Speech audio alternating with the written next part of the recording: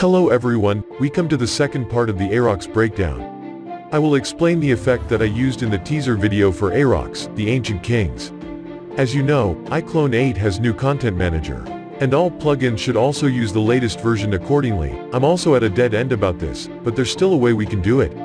Talking about VFX and Iclone certainly can't be separated from Popcorn FX. The problem is that most of us don't have Popcorn FX for Iclone 8.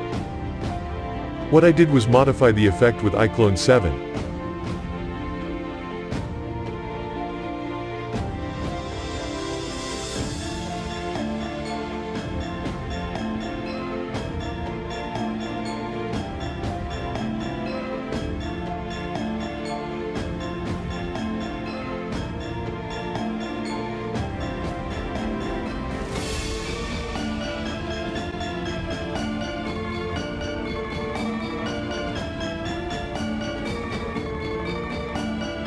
After all finished attaching Popcorn FX to the character, then save the character.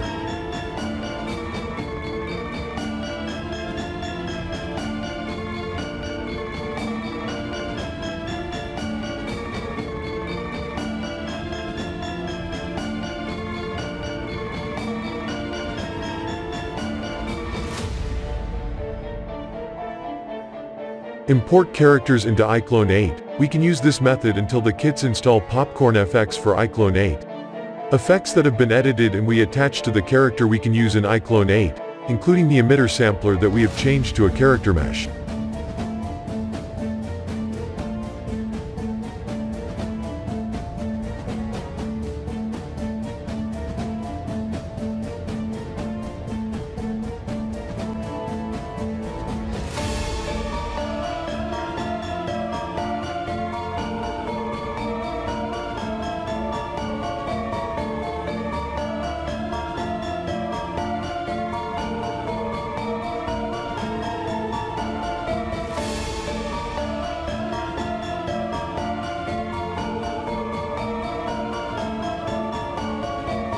Next is the use of lens flare, which is one of the new features that the Iclone 8 relies on. It is quite noisy in providing light effects. If this can be developed into the main lighting system, this is a good thing.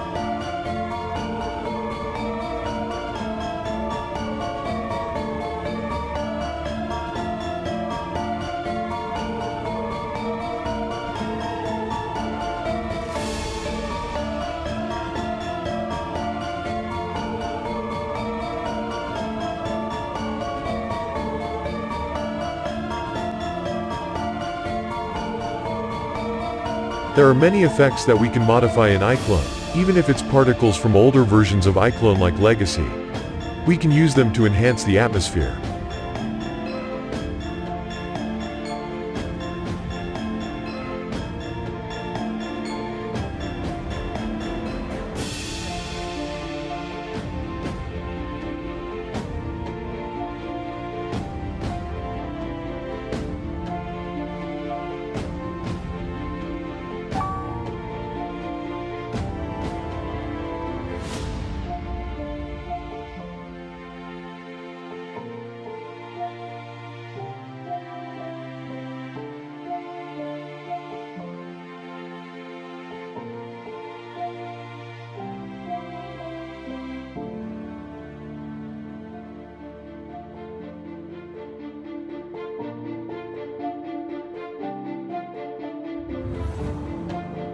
Then for the effect in this scene I used the music ball effect from Popcorn FX.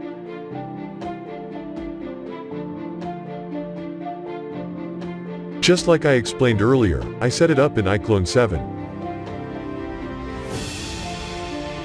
Add a music ball. Then in my modifier I use the character body as a sampler mesh on the emitter.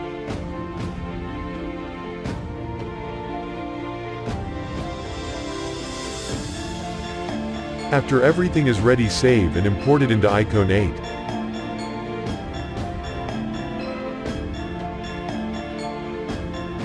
One thing we need to make this effect more interesting, namely creativity.